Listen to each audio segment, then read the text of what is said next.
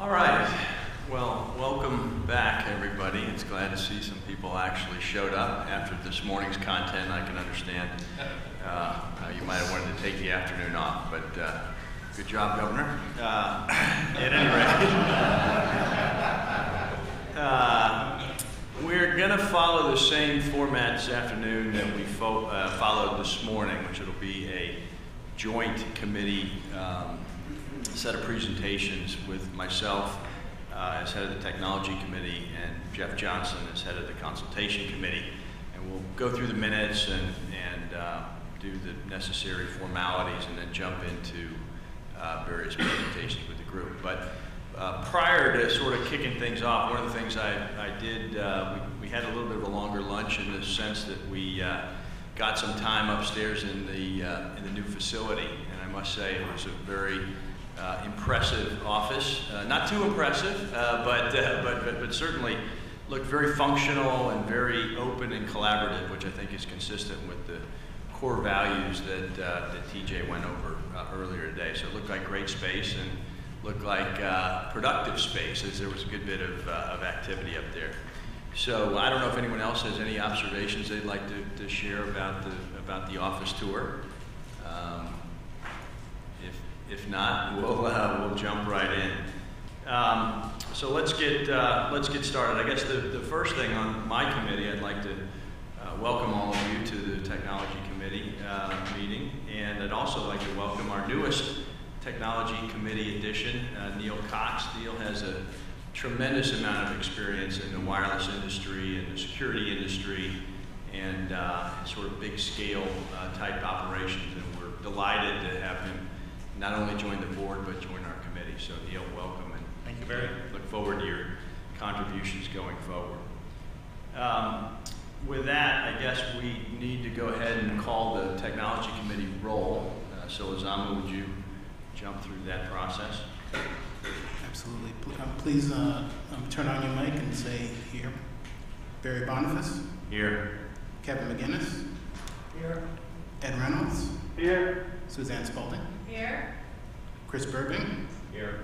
Neil Cox. Here. We have a quorum. Terrific. Glad to see everybody was here and able to participate. I guess the next order of business is to accept the minutes. I think each of you have had a chance to look at the minutes from the last meeting. I don't know if anybody had any additions or corrections or other adjustments that they would like to suggest with respect to those minutes. If not, I would take a motion to accept the minutes. I so move. Any second? Second. All those in favor say aye. Aye. Any opposed? The minutes are accepted. So with that, I think it's now my turn to turn over the meeting to Jeff, so he can do the same thing. And I think before that, Ozama's going to read the conflicts notification. So, Ozama. In advance of FirstNet's October 2015 committee and board meetings, the management team has provided the board with an agenda outlining each of the items that will be discussed and decided during the meetings. The members were also provided with a conflicts of interest assessment, which was produced jointly by the Commerce Department Office of General Counsel and FirstNet's Office of Chief Counsel.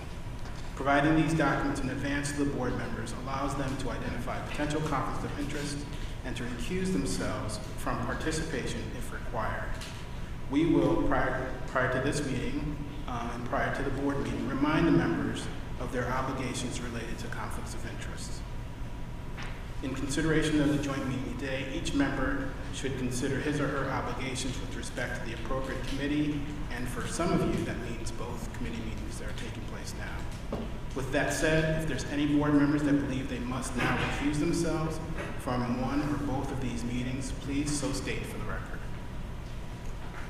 Hearing no one make any mention, I think we're prepared to proceed. Thank you, Ozama.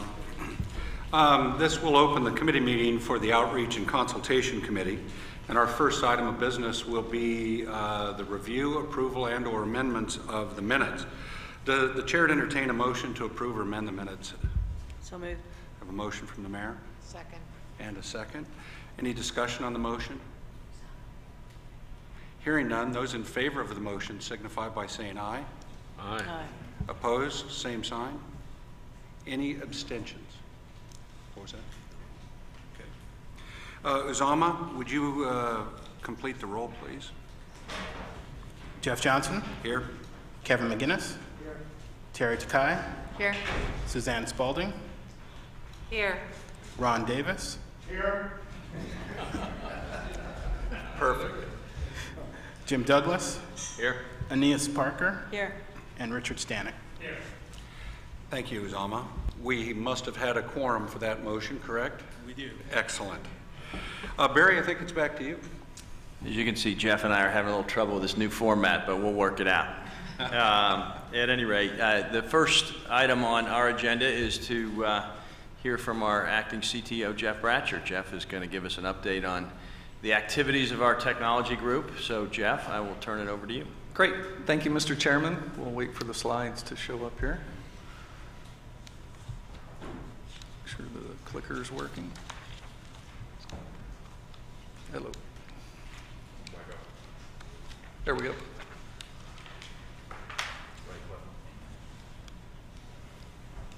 Clicking it. There we go. Glad to be here. Thanks again. I want to give a few updates since our last meeting in June in San Diego under much better weather circumstances, I might add. But we've got a few things I wanted to cover today, go through some of our new hiring, the RFP work that we've been focused on, the tech committee briefings, some of the early builder updates, and some updates from our partners at PSCR.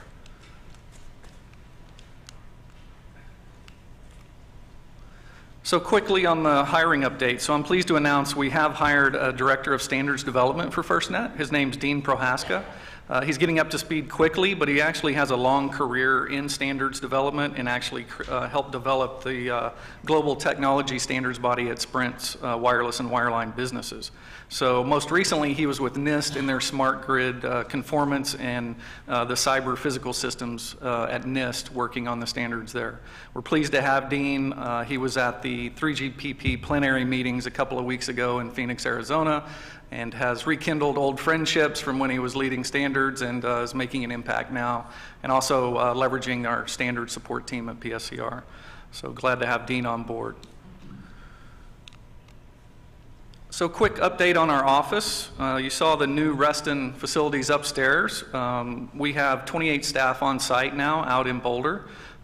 We have room to grow as well. It's been an open cube-based design similar to what you see upstairs from the beginning, but since there was funding remaining from the build-out upstairs, we're going to leverage that excess funding and monitor the same style cubes and everything are going to be implemented out in Boulder to match the decor and the way they've had it a little more open than what we have out in Boulder.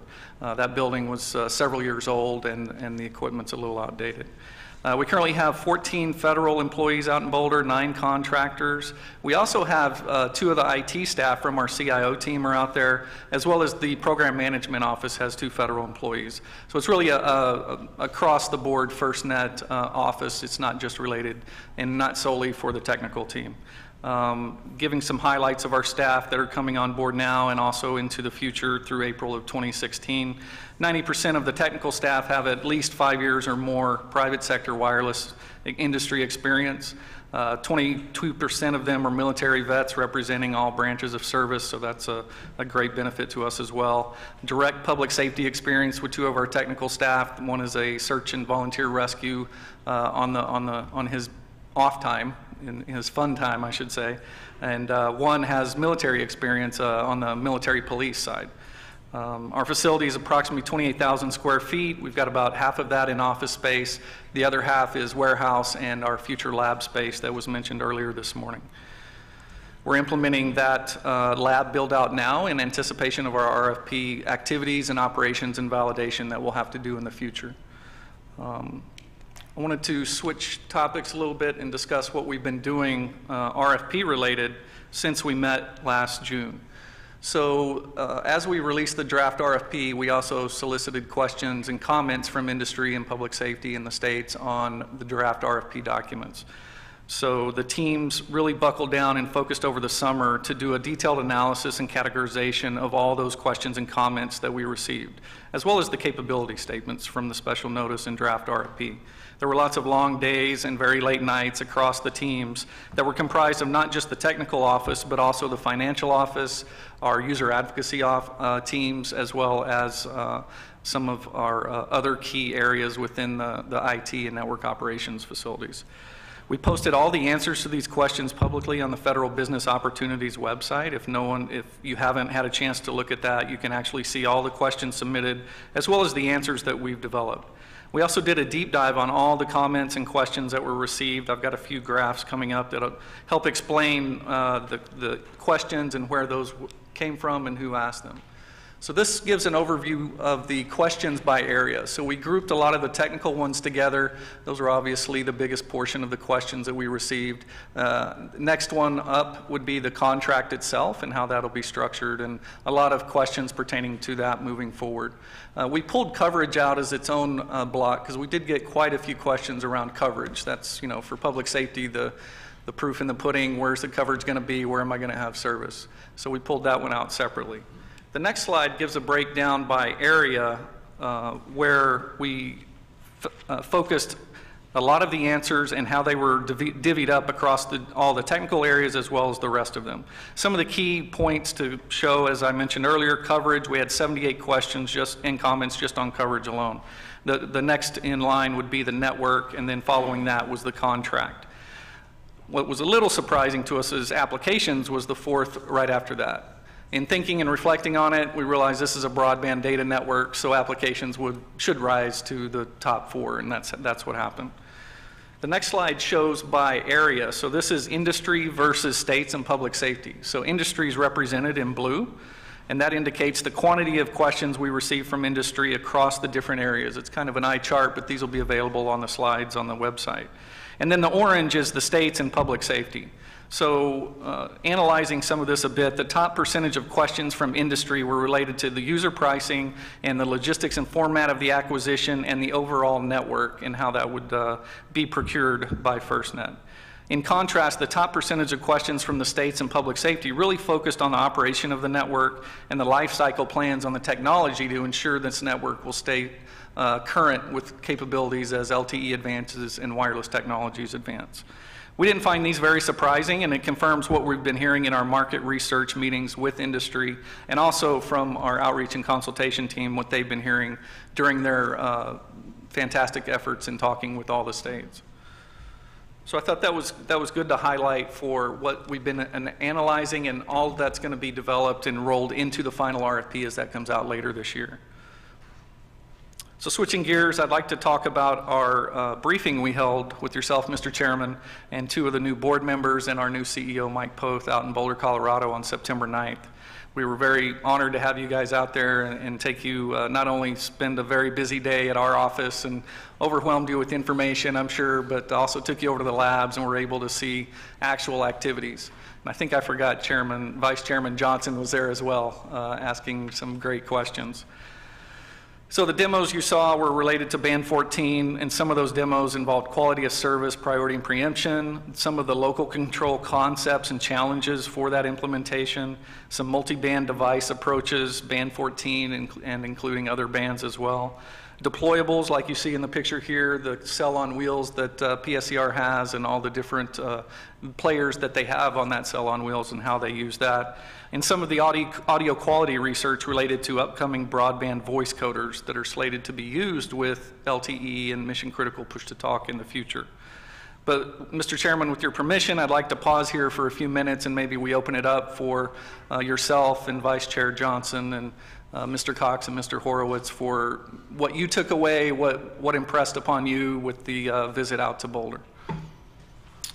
Terrific. Well, I'll start, but probably we'll yield to the others to provide more of their reactions. But listen, I've been out there now a couple times. I think I'm always impressed with the quality of people that we have around the project from a technical perspective. I mean, the depth and background of the people doing the work in the functional areas is very, very impressive. And I also was taken by the mapping of all the functions that are necessary to ultimately deliver the network. And I'm sure that's only a subset of what's ultimately required, but the thought associated with who's going to do what and how it's all going to come together, clearly there's been a ton of work done in that area. And I found, I always find it enlightening, I find it encouraging, and I think that you got a great team, and the folks at PSCR are doing some very important work for us, and the way you guys are working together, I think, is phenomenal. So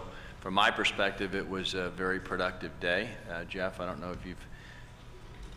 One of the things that struck me when I was a fire chief after September 11th was the wide array of people that left much higher paying professions to become a firefighter. We had attorneys and doctors, and we had all sorts of professionals that were earning multiples of a firefighter's salary, but they all left it because they wanted to do good for their country, and they wanted to be in public service. And that was my lasting thought as I left the lab.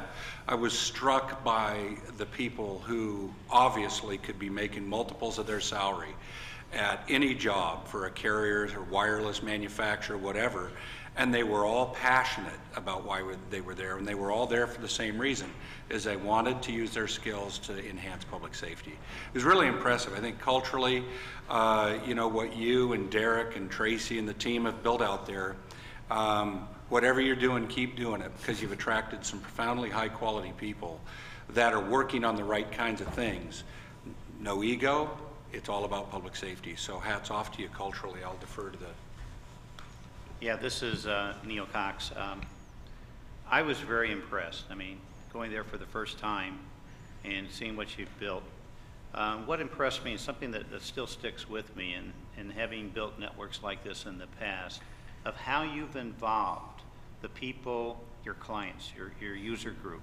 What struck me was how you've taken and mapped the country and how you got that input from the users and let them determine which groups, which square miles need to be hardened. So it was very impressive of how you're starting to build this thing from the bottom up, not from the top down. And by involving this, our clients in this very, very critical network, it's amazing how you've done that, Jeff. And to be able to map those 56 locations to get down to every square mile what needs to happen still sticks with me today on what you've done there. And I echo what Barry and Jeff said about the whole team out there. It's a phenomenal team, lots of skill sets, a lot of experience. So you have a tremendous amount of experience in this. And but just the way you've involved our future users of this network and how they made that input is very, very critical to what you're doing. Great. Thanks, Neil. This is Ed Horowitz. Obviously, I wholeheartedly agree with the caliber of individuals that you brought on board and kind of the core team that you put together. In particular, the fact that you've got individuals that have come from industry, that have come from the customer environment, that also have a feel for what kind of resilience and security is going to be required, and how to hand off networks between a crisis situation where you've got to capture all the bandwidth, and when you can turn it back into a commercial area. And also then the thought process that's gone into the development of the RFI/P draft, and then subsequently you just went through the breakdown of the questions and who asked what, and all of that really results in rigor, professionalism, and I think when all is said and done, when this RFP is put on the street, there will be few surprises to anyone in the technical community. Great. Thank you very much. Appreciate the feedback. And I can't go any further without saying my colleagues sitting here at the table do a lot of that heavy lifting with our customer outreach, with the state consultations, and they're on the road a lot more than I am. So I think it shows sometimes. So it's definitely a team effort across all the areas at FirstNet. Couldn't resist. Great, thank you for the feedback. So I'd like to move on to an update on our, wrong button again, to the early builder projects. So as most of you, I think, are aware, the 4 of these projects are funded through the BTOP program, and that program, as of yesterday at midnight, completed its efforts for funding the 4 projects. 2 of them did get an extension, and I'll go into that in some of the background here.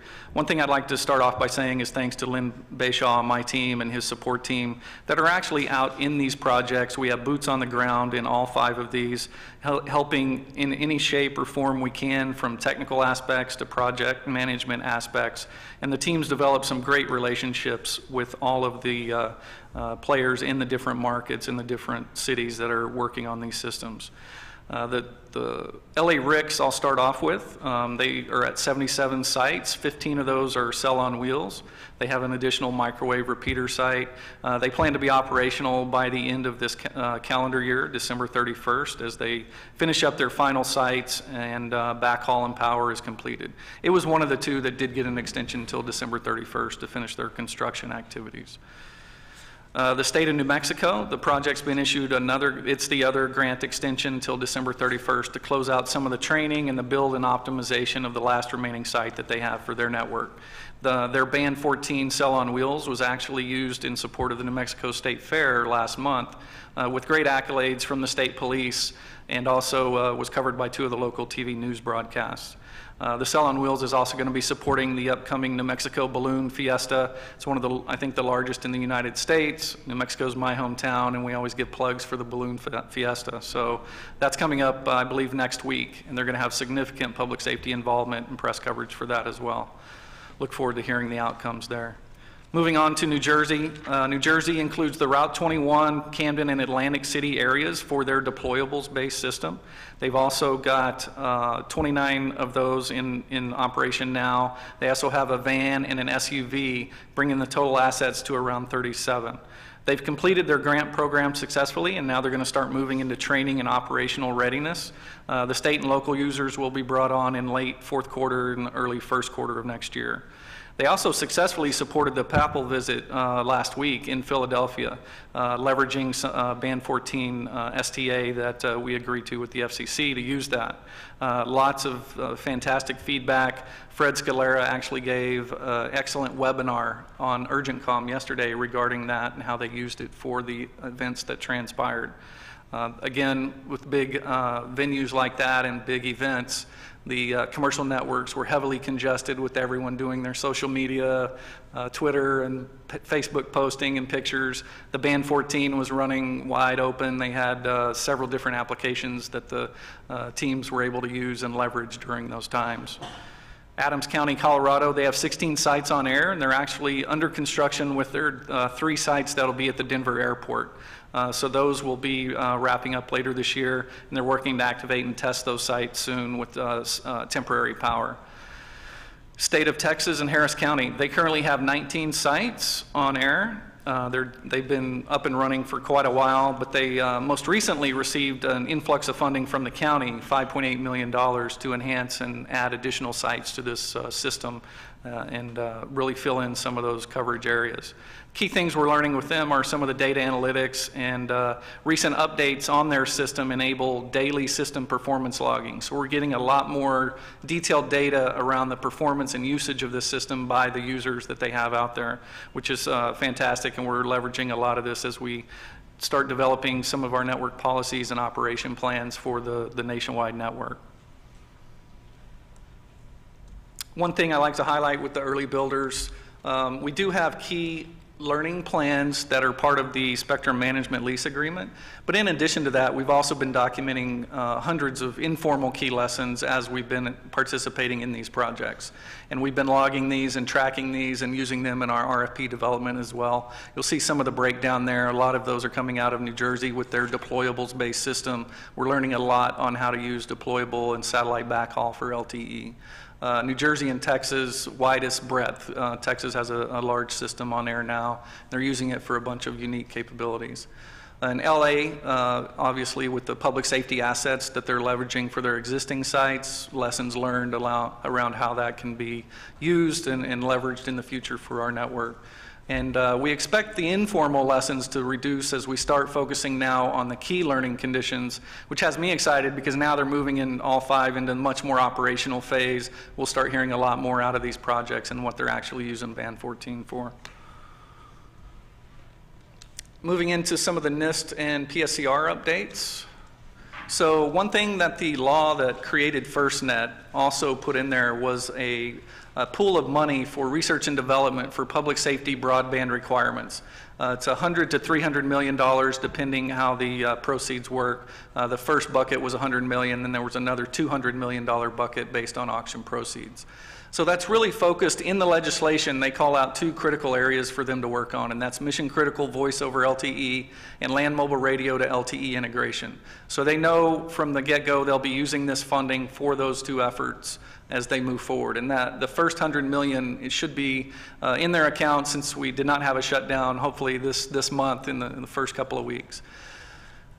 Now, in addition to that, they knew they had a lot more funding than just focus on those 2 areas. So there was actually a workshop kicked off back, and I believe TJ actually gave the keynote at this workshop back in November of 2013 to pull together the stakeholders from public safety. What would you like to see in broadband as we move forward on research and development with this pot of money? And some of the areas that came out of those workshops were location-based services, and that actually they have their summit coming up later this month at Boulder, and we'll be participating as well as several others. And this is really focused on the public safety requirements of location-based services, really the Z-axis and how we can get better granularity on locating assets and firefighters in buildings, and that's what they're really going to be pushing some of this funding with. Data analytics, and then device usability and user interface. That's some of the other 2 key areas that they're focused some of the initial funding on. And they're actually working closely with us, as spelled out in the legislation, to drive those critical areas. If there's, as we move down the line, as we see areas we need to have them focus on, we can ping Derek and the team there, and they will dedicate efforts to those areas. Quick standards update I like to provide. So release 13 is almost done. It's scheduled to be finished up here in March of 2016. We were able to get some extensions for the mission critical push to talk capabilities that are really critical in release 13 that we wanted to have done so that the vendor community can start developing those products. It's really not only important for the FirstNet network, but also for our international partners in the United Kingdom and South Korea that have much more aggressive schedules for some of their broadband efforts. So we're working closely with them. We're project leaders for several of the work items within 3GPP, and Dean, our new Director of Standards, is helping strategize Release 14. One thing that's coming up in Release 14 is mission critical video. So there's actually an effort underway from not only the US but other countries on defining some standards for mission critical video. One thing I'd like to highlight is Bill Schreier recently sent to most of the technical team, he's a SPOC for the state of Washington, a video from the wildland fires in Washington. And what's amazing on the videos, you see all the firefighters pulling out their phones to film what's going on and try and send that back on usually congested networks. But the key to that is that video being readable and understandable by whoever they need to send it to understand the different areas of the fire and what's happening. So I'm really pleased to see 3GPP is focused on public safety. One of the research organizations puts out recaps of the releases, and this is one by 4G Americas, that the second bullet in here is public safety focused for Release 13 and Release 14 coming up. So it's really driving it from a worldwide perspective with our international partners and developing these standards up front so that when the networks mature, we'll hit that. Jeff, and it's probably obvious to everybody but me, but this is important, right? That we get involved in the 3GPP process so that we have access to a broader array of commercial devices, Absolutely. holds the cost down. I mean, what are some of those reasons? Absolutely. Quantities of scale for, standards-based allows level playing fields, a lot more entrance to that if you have a standards-based solution. And it also drives in some of the unique requirements into these standards, whereas in other technologies and other markets, some of those requirements oftentimes are proprietary. So that leads to higher cost and those capabilities. But the great thing with 3GPP and LTE, since it's been chosen as the global platform for wireless broadband data, not just for public safety, but honestly for the worldwide commercial cellular market, public safety gets to ride that wave. We've got the inroads now in the committees to help ensure the public safety requirements for some of these technologies are built in up front. The big key will be at the end once the releases are finalized, then the vendors will pick those up and start developing products for that. And then just to wrap up a couple of slides on what we have the teams working on out at PSCR for us, that some of the demos you saw included these test and evaluation areas, cell barring, some of the different ways we can get secondary users off the spectrum, focus it only on our priority users, some of the preemption capabilities, and adjusting priorities on the fly as incidents change, and seeing some of those initial concepts on how that could potentially be done. Also working on some of the future aspects, next slide, local quality of service, priority and preemption, dynamic, the end-to-end, and some of the mobile device areas. So secure container technologies, how can you have a BYOD device that is FirstNet and also personal, for instance. They're going to work on that for us. One thing I'd like to highlight on this slide, so at the last meeting we had an update about the Mobile Communications Unit, the MCU, with the PSAC committee. So I was fortunate we had an executive committee meeting yesterday with the PSAC, and we received several comments and questions on the draft RFP that MCU is actually a term within the incident command system that was causing confusion because it is a dedicated roll-up deployable only comm-based facility.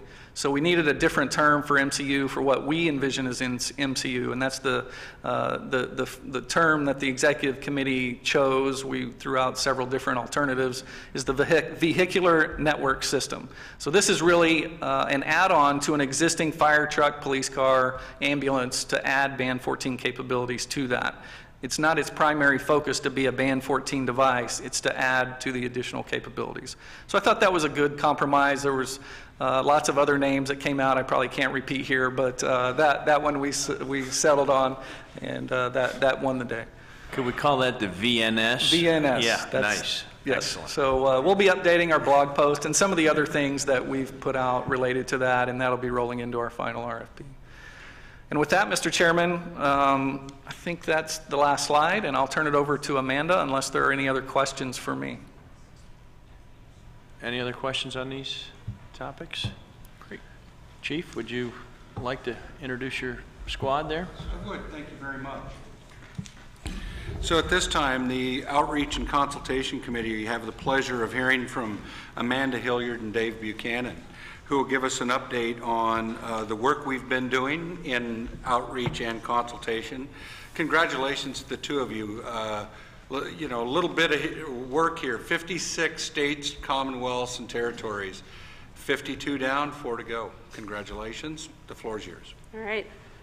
Thanks, Chief, and I'm glad you said that we. I know that all our public safety board members in particular have been really active helping with our outreach efforts, as well as some of the other board members.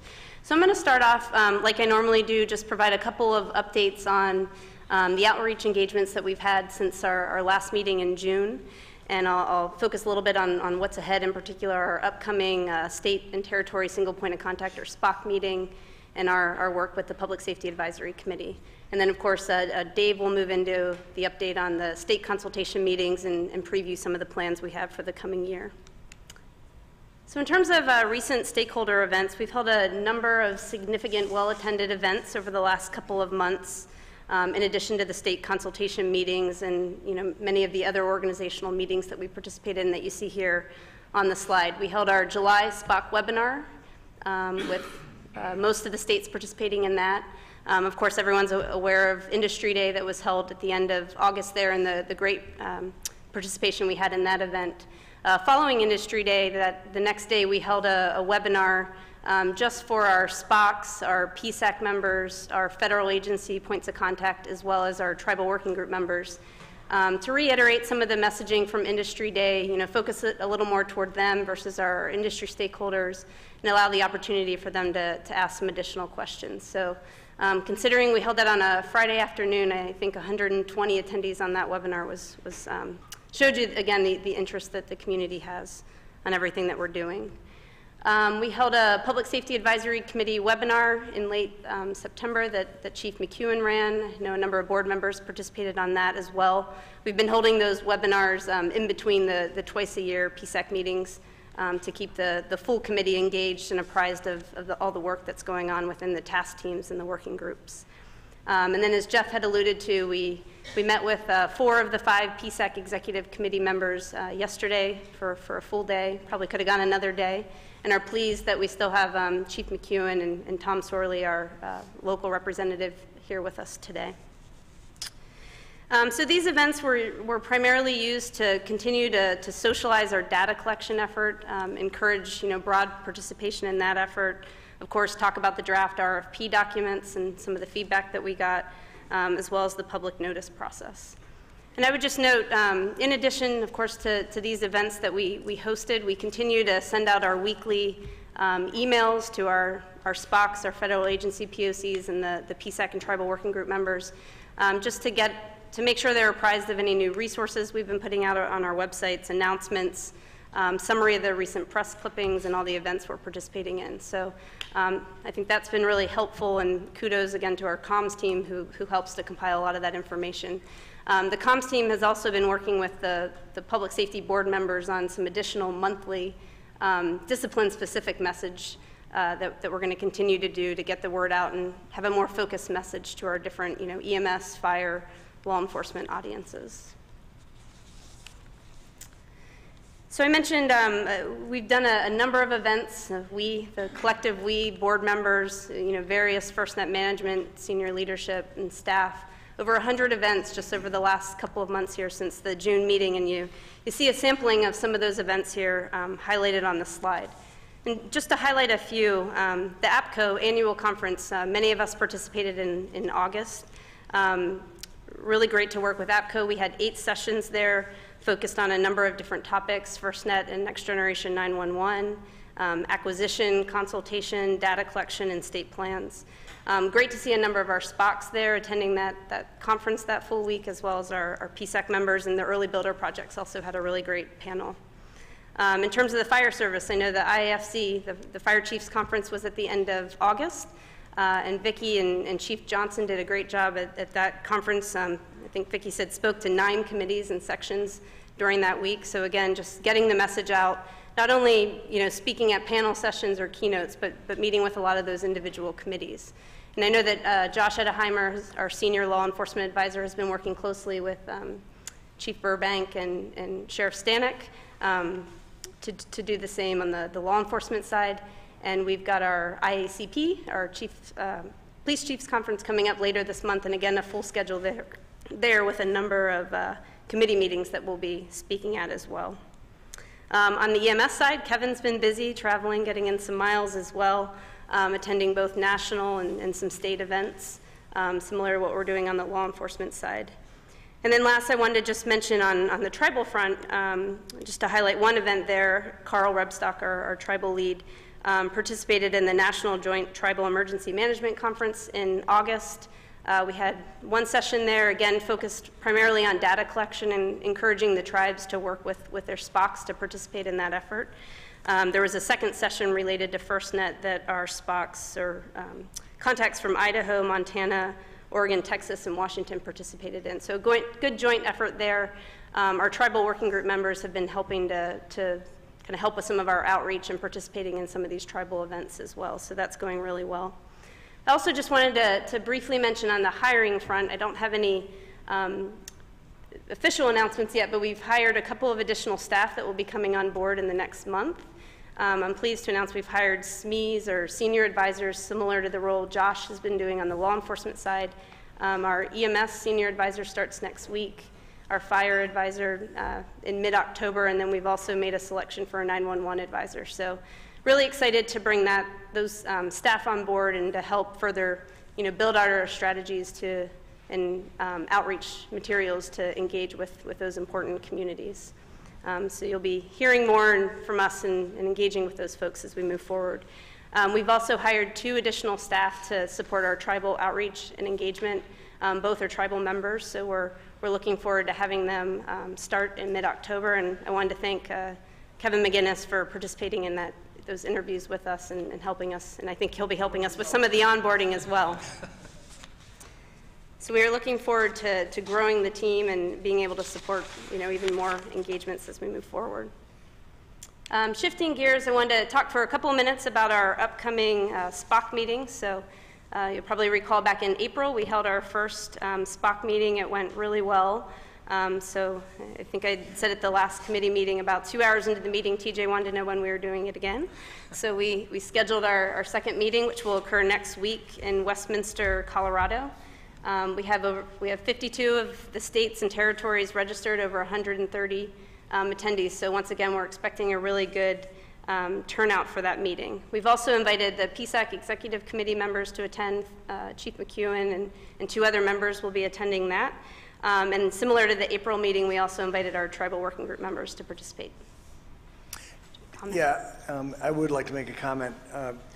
Governor Douglas and I attended that meeting, and Jim, I know what you have to say, but I came away with a lot more information than I went into it with, and it was really, really valuable to hear the SPOCs react to our plans and to know that they're not all necessarily speaking with the same voice. The different states obviously have different priorities, but it was just incredibly important to have been there, just in my understanding of where we're headed and how it may differ with the understanding of a lot of other people out there. And so I found it very valuable. I also had,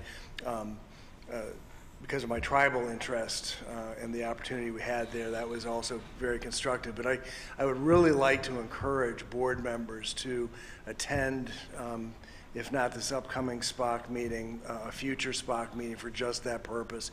It is invaluable. Amen. It was great to learn a lot personally and to see the interaction among the SPOCs. As Kevin noted, they aren't all of the same mind on every issue, but that's okay. It's a diverse country. We want to make sure everybody has his or her ideas on the table, and I thought a lot of the discussions were quite constructive. So I'm glad TJ insisted on another one, and you may not be, Amanda, but no, we are. That was in the plans. I think it's a great convening of our partners. Good, and we're pleased that you both will be joining us again next week, as well as Chief Johnson, Sheriff Stanek, and Neil Cox, I know, is coming out as well. So looking forward to having you all participate. On that note, it was only a couple hours into it, and I think I was kind of in the back corner with Kevin and the governor, and it was amazing, the interaction and the questions and the diversity of discussion. And what was great is it wasn't just FirstNet and the single point of contacts discussing, it was everybody discussing with each other. And an issue in New Jersey versus an issue in Nevada, and just how does that kind of issue play out. And that kind of discussion I thought was so important for each other to hear, because I think everybody comes to a different perspective to that kind of discussion. And so Amanda's right, it wasn't, she was barely through her first session and I was asking her to schedule the next one. So these take a lot of work, there's a lot of coordination, so I just want to thank the entire team that's putting together next week's session. There's a lot of coordination to get the right people together and to get all the travel squared away, and I just really think it's invaluable. Great. So we're looking forward to, again, that meeting will be in Westminster, Colorado next week. Which makes it nice for much of Jeff's team to join as well. So we're looking forward to having much of the user advocacy team, our CTO team, and a few other staff there to participate. This slide here shows you a number of different topics that we plan to cover throughout the 2 days. We've got a really packed agenda. I think one of our primary goals with the SPOCs is to talk a little bit about our plans ahead for 2016 in terms of state consultation, in terms of outreach, and state planning activities. So we're looking forward to kind of previewing some of our plans and have a lot of opportunity for discussion and dialogue and get their input on that. So again, this slide here, much like the meeting we did in April, we've got 2 full days. The first day, we're going to spend much of the day as a group and talk about our plans again for consultation, for state plans. Jeff's team's going to do a panel as well to talk about some of their priorities from the technical side for the upcoming year. And then the second day, like we did back in April, we're going to have a number of concurrent breakout sessions going on at a time so that we can cover a broad range of topics throughout the day, and the attendees can kind of self-select which ones are of most interest to them. I would note again, each state is allowed to bring up to 3 attendees per state or territory. So you can see here, we've got the early builder projects teed up on a panel to talk about some of their lessons learned. We'll do another session on tribal engagement. Ed and his team are pulling together a session on governor and elected official engagement. We've got a session that Chris Algier is planning on federal engagement, as well as we're going to talk a little bit about the operational architecture and just general education and outreach. Tracy McElvaney from PSCR is also going to join us and talk about the work they're doing on priority and preemption. So we're really looking forward to next week and a lot of engagement with the community. So shifting gears then, I just wanted to talk very briefly about our work with the Public Safety Advisory Committee, and I know that Chief McEwen will be briefly briefing the full board tomorrow. But as I mentioned, we had a good day with the executive committee yesterday. A number of the different staff from user advocacy and again from Jeff's team met with them to talk about some of our plans for the coming year. The technical team also met with them to talk about the task team work that's been going on around priority and preemption. Jeff talked a little bit about the devices work and public safety grade and kind of wrapping up those initial assignments that we had given them, I think, at the beginning of the year. So a lot of good work is going on, and then we started to talk about the year ahead and some new assignments that we might look to engage the PSAC on. And then lastly, I just wanted to note we do have a few new PSAC members that you see here listed on the slide. Most of them are a change from a former member. But we do have 2 new organizations that have joined the PSAC, so we're now at 42 members. And those 2 new organizations are the National Volunteer Fire Council, as well as NLITS, the International Justice and Public Safety Network. So we're pleased to have both of those organizations join the PSAC, and they very quickly identified their representatives and participated. And I also wanted to mention, actually, on the association front, I almost forgot, we had in our, I think, 3rd association briefing on Tuesday, in which we bring together the DC-based staff from the various public safety associations, the PSAC member organizations, as well as a few others. And Vicki did a great job, again, pulling that session together. Our executive committee members were there. And again, it's just a good opportunity to kind of give them the latest updates on FirstNet and talk to them a little bit about how we might work to better share information and take advantage of some of their media formats. All right. So if there's not any questions, I'll turn it over to Dave Buchanan. Just one question. When you travel and you talk to public safety, if there's a theme about our communication outbound, it's the lower level people, the street level people aren't hearing this message. And I want to make a statement. I want you to agree or disagree or add to it. And that is, we have historically, in the recent past, been focusing on the trade associations and the leadership of these groups that were really kind of involved in how we stand this up and what it looks like. And we're just now approaching the stage where we start to push that down. Sure. First, we had to know what it was going to look like before we start telling the end user what it was. Would you like to append or amend that in any way? Yeah, no, I think that's good feedback. And Josh was actually sharing with the EC some of his observations yesterday from the engagement that they've been doing with the law enforcement community and really kind of getting at the boots on the ground and all the excitement that you see there. And their feedback is, when are we going to get this? So I think you're right. That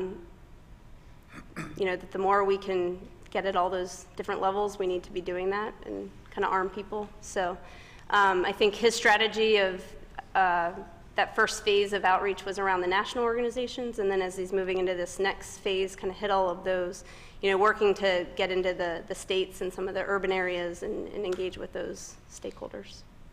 That's good. Great, thanks, Mr. Chairman, for having me here today. I'm going to do really two things with you today. One is give you an update on what we've accomplished with state consultation to date, a little overview of what we've accomplished, and second is give you a preview of what we're planning for 2016. As you noted, Mr. Chairman, a year ago when we came to this meeting, we had accomplished one consultation meeting. In the last 52 weeks, we've completed now 51 more. 3 more are calendared for next month. So very, very pleased with the effort we've made to reach these states, but probably more importantly, even more pleased with the work that the states have done to do this. As I'm sure you can imagine, these consultation meetings aren't just getting a conference room and scheduling a meeting. We ask states to organize themselves around building new governance teams around broadband and around public safety broadband specifically. We ask states to increase the amount of education and outreach they were doing to reach potential users of FirstNet. We asked them to identify the critical issues in their states related to broadband, to use of data, to present those materials and really present to us their most critical needs in their states. And we asked them to build really a coalition or a team that could work together as they prepare to present the FirstNet plan with FirstNet to the governor. So they've been very busy, very active, and I want to thank all of the single points of contact for the work that they've done to help us get to this point. The other thing I would mention while we're on blank white screen here, on what we accomplished in 2015 is to mention that also this year we launched our federal consultation program. The federal consultation started in January. We've reached 12 executive branch agencies. We've had over 75 meetings, individual meetings with those agencies to begin that same process of consulting with federal agencies, understanding their needs, desires, and data for their particular agency, building those relationships. Good news is we've really been a one-man band. Chris Algier is our lead federal liaison. We're adding 2 more FTEs to help him with that activity in 2016 so we can continue to expand that federal consultation.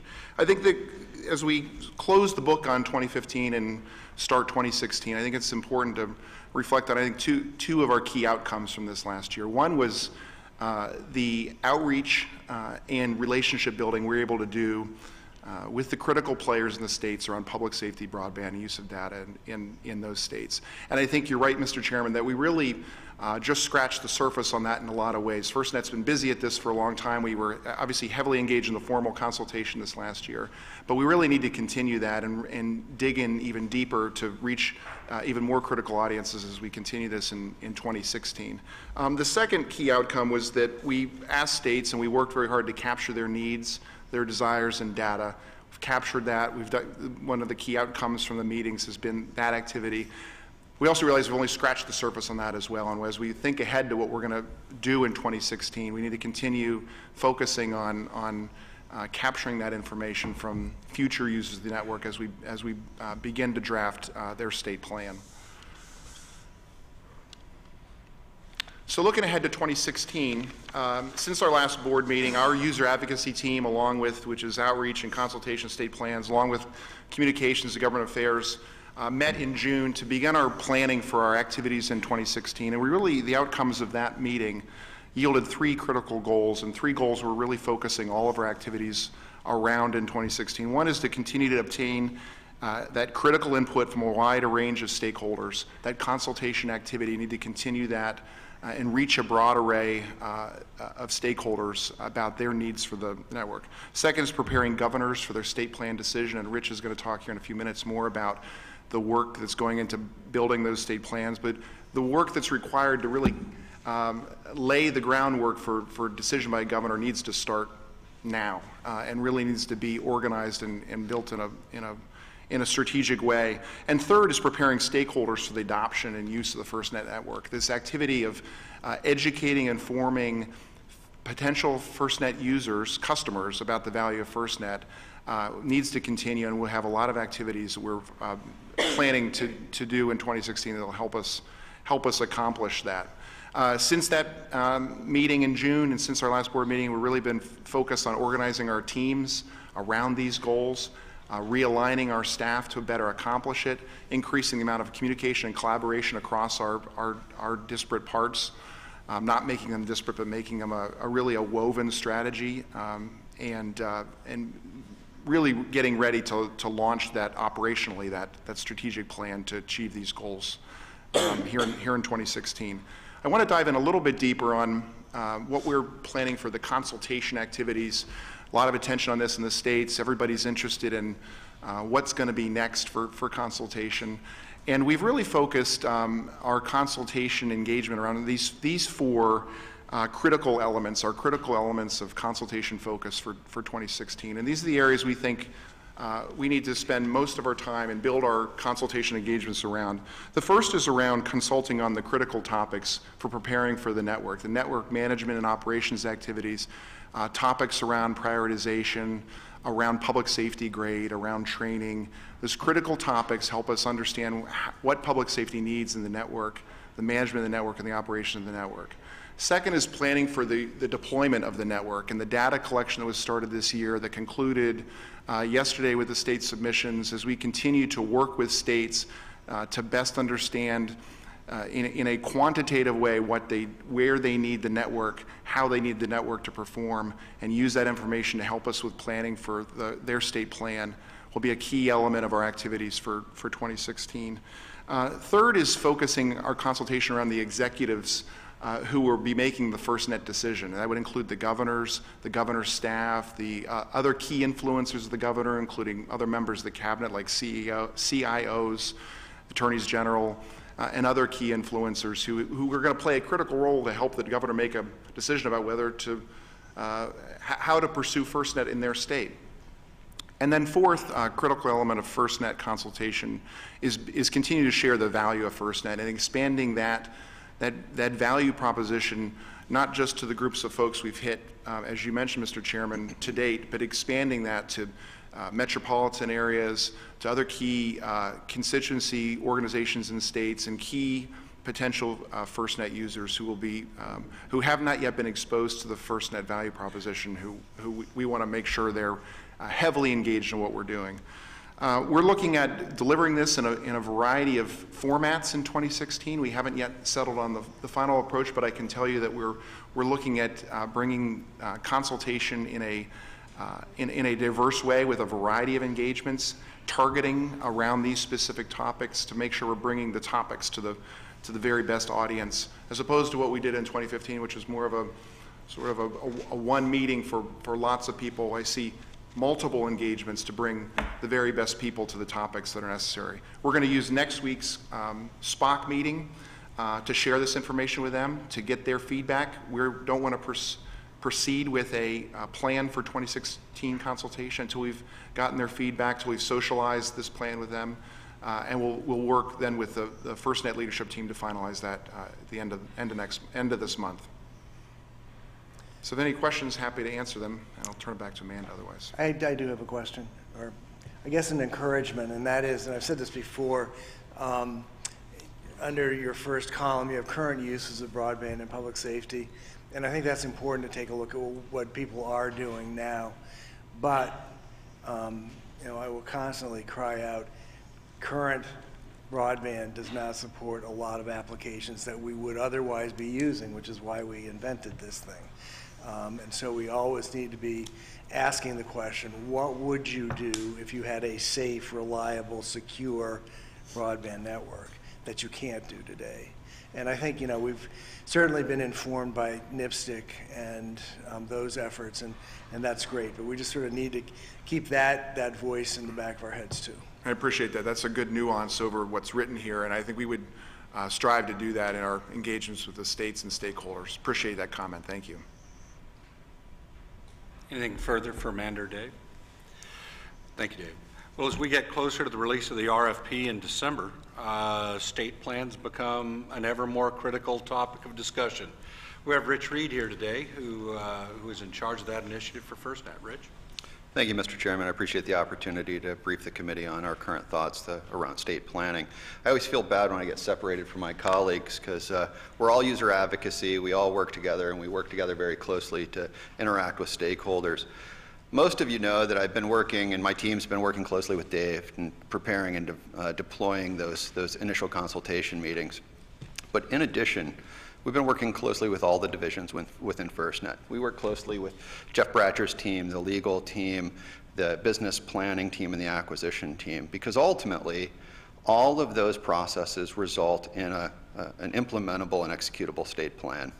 So we work very, very closely with all the divisions within FirstNet to ensure that we're getting the correct information into the acquisition process so that it results in the information we need to deliver that state plan.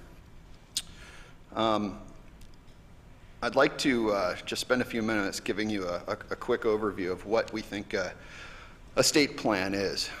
So it really depends on your perspective. So we know that the statute requires 3 basic elements to comprise a state plan. Essentially, we have to notify the governor that we've completed the acquisition process. The statute states that we have to provide details on that plan, and we also have to provide the monetary or fiscal impact to the state. For example, how much a grant would be worth through the NTIA if the state were to choose to apply for that.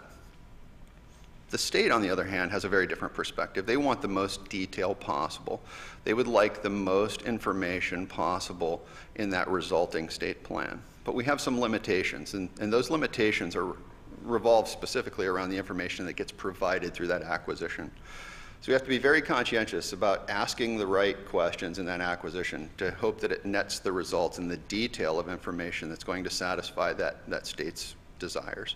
So in addition to the information that gets provided through that acquisition, we're also going to develop some information specifically through our own processes. So I would envision the fact that the CTO organization would provide individual elements that they believe to be appropriate for that state plan. I'm sure the legal team will put in terms and conditions and things that are specifically appropriate for FirstNet to include in that state plan. So we'll be generating our own sort of information that goes into the state plan, as well as looking for that bidder and acquisition process to provide us the information. There's a fourth perspective that we need to consider, and that is the information needed for our federal partners to evaluate a potential opt-out decision, or when a state takes on the responsibility of deploying their own radio access network. So there has to be sufficient detail in that state plan that allows NTIA and the FCC to do their statutory requirements. So the state plan looks very, very different depending on the perspective that you have. Any questions on that? So we looked at how to best deliver the information in a state plan. I think there's been a belief system, at least I assume there's a belief system, that we were going to end up delivering the state plan information in a traditional paper format. We've also looked at PowerPoint formats and an interactive online portal. And we looked at it through the lens of time, speed to delivery, cost of delivery, securing that information, understanding that delivering a paper document, having it lay around on someone's desk or not be properly secured with the sensitivity of information that would be included in that state plan might be problematic. There's also the issue of specific vendor sensitivity. So the potential partners may have limitations of what information they would want to release to any level of entity that could view that state plan. So controlling access to sensitive information also seems to be pragmatic. The ability to disseminate information is always difficult with a paper plan, ensuring who gets the right version in the right hands. We also have an issue of version control and access control, all problematic under a paper plan. Understanding that the federal partners are going to have to evaluate counter-proposals potentially, and doing that with a paper process seems to be complex and problematic. And ultimately, it's just not how our competitors do business. And we're going to have to understand that the way the folks we're going to be competing against in this marketplace interact with their stakeholder communities electronically. So we believe that it's really important that we have an online portal to interact with our stakeholders, both from a purchasing standpoint, so identifying ways to sell to our customer base. And it seems reasonable and it seems like the best way to deliver the content, especially content that changes regularly, is through an online portal.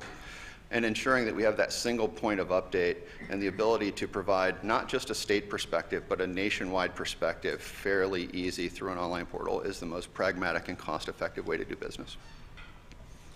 And Rich, it'd still be complying with the law in terms of delivering the plan to the governor, right? That's correct. You can deliver an electronic product. Absolutely. We would envision developing an executive summary and an online access, a username and password for that governor or governor staff to get to the controlled information, understanding that the general practitioner and stakeholder would want to enter into the public site and view device information, coverage information, and service information, just like you would if you went into purchase any mobile data service.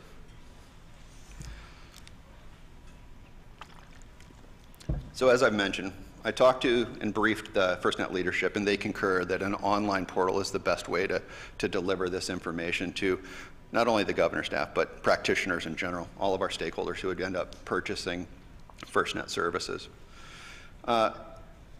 We've also realized that to reflect the desires of a state and to really document the information that's been provided to us through consultation, that we're going to have to take the information that Dave's teams have generated and documented through all their interactions and make sure that information is reflected in that state plan process. Yesterday, we had the deadline for our data collection. And to date, just to let everyone know, we've had 43 submissions from states. We've been notified by 3 additional states to say they would have it into us by the end of today.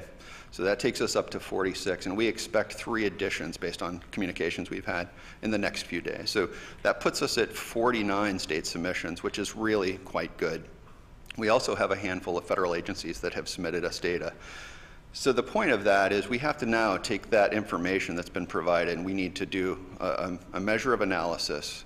We're going to need to look at both quality and quantity of data, look for any gaps, and normalize that information so that we can be assured that the information we're providing, the acquisition and the potential bidders, that they have the most highest quality of information that reflects the state's desires. My team and I traveled out to the CTO group in Boulder and had a really robust meeting around what elements that should go into the state plan. So my team has worked to develop a state plan data template. So it's essentially a paper document that outlines the types of information we would like to show in a state plan.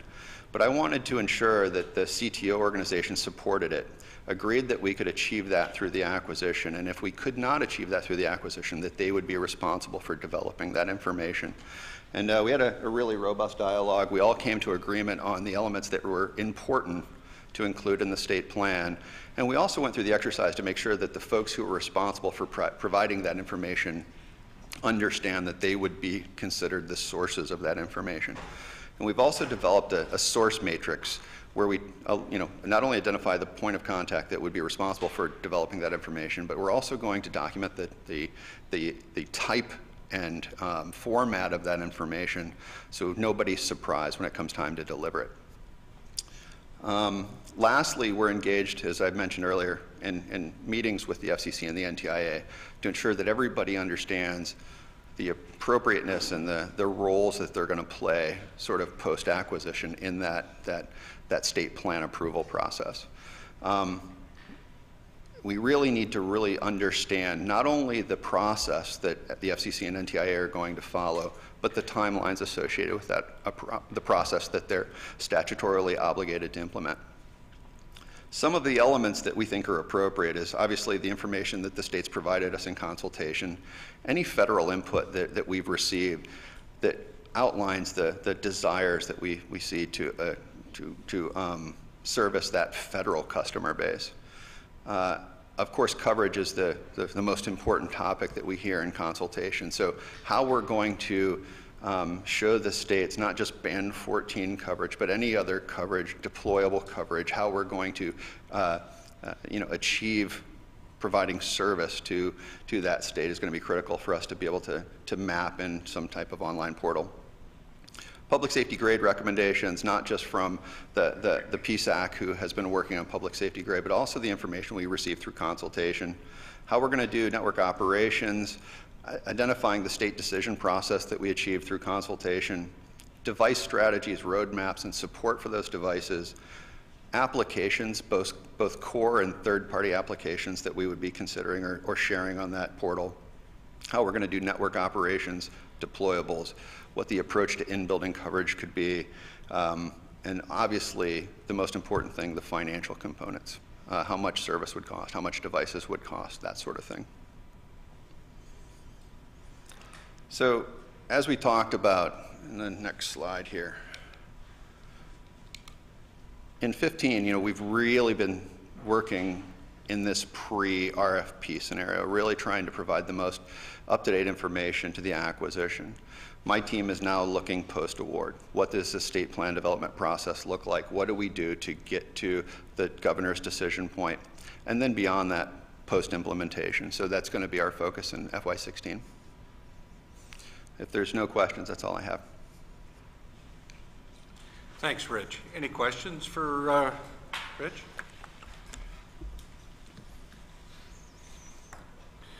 Hearing none, thank you very much, Rich. Great work. Thanks. Appreciate how open the process has been, too, in terms of listening, taking in all the inputs. It's not a simple issue to solve. It is not. Yeah, it is not.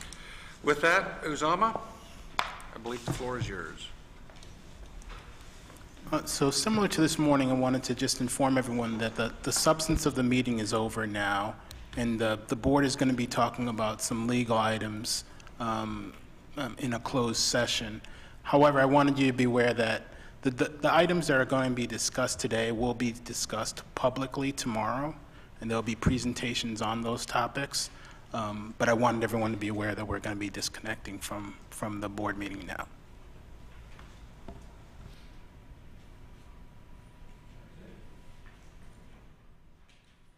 Sure we're ready to go. So at this point, do I have a motion to close the meeting? We have a motion. Do we have a second? Second. Any discussion on the motion? Hearing none, all those in favor of the motion signify by saying aye. Aye. Opposed, say no. Any abstentions? At this point, we'll close the meeting. Thank you.